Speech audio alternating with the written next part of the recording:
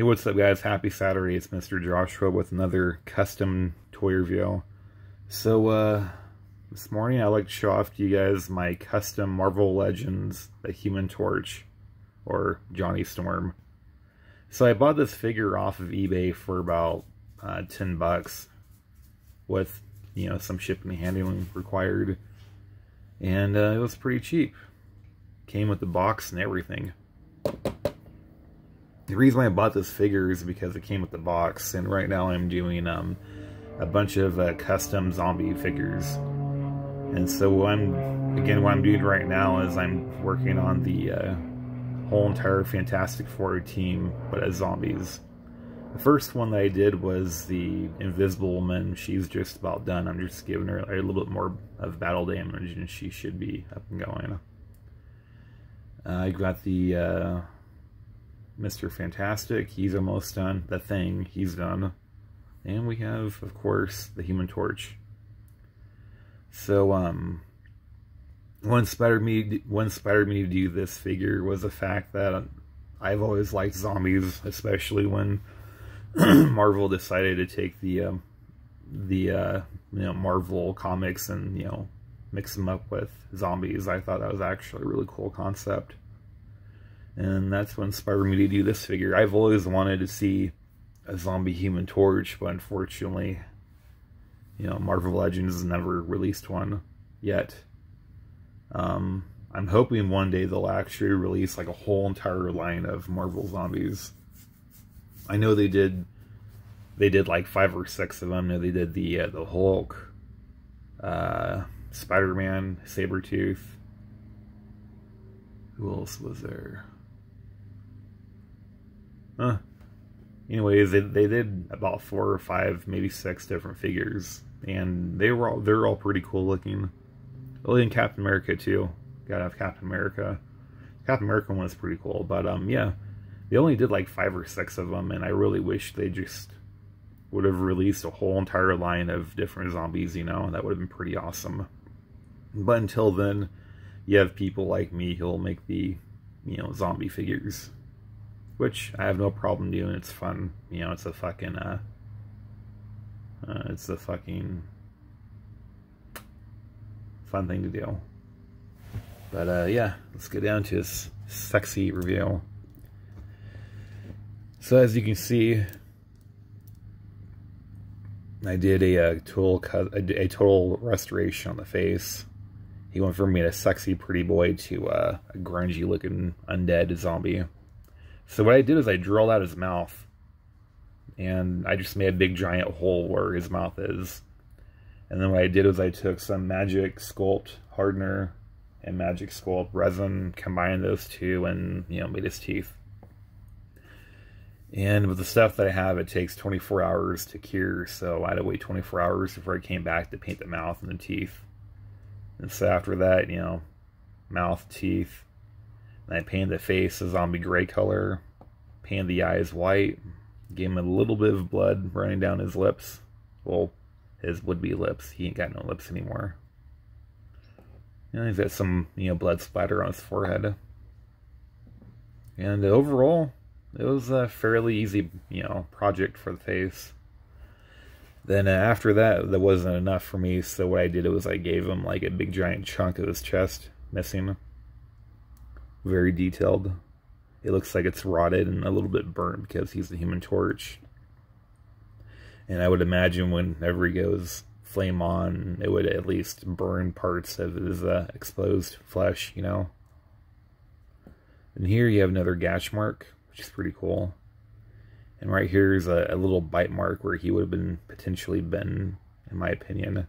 Maybe he was sitting there and he was too busy just, battling all these zombies and wasn't paying attention on his left, and the zombie grabbed his arm and just, took a big chunk out of him. And my favorite part is right here, the exposed bone and all that rotted flesh in there. I actually sculpted the bone out and just, smashed it in there and sculpted it, detailed it, all that great stuff.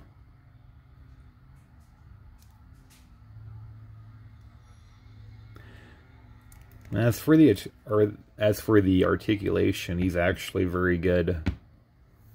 It's very well detailed when it comes to articulation. It's awesome. You know, his head can move up and down.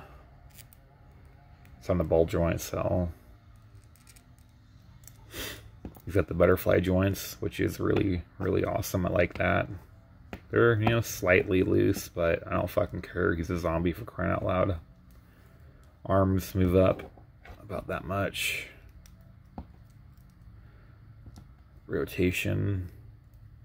Arms crunch about that much, which really isn't too bad. He comes with alternate hands too. Well, these are the alternate hands, but the other ones are just, you know, regular fist. I haven't had a chance to turn those into zombie fist yet, but I will in the near future. Until then, I'm going to keep these ones on because it just makes them look more eerie looking, in my own personal opinion. Ab crunch. Swivel. You can kick about that far up, which is nice. Can't really go back further than that. Swivel. He can potentially kick his own ass if he wanted to. Feet move up and down. I think they're on a swivel. Yes, they are. That's cool. And yeah, very good for posing.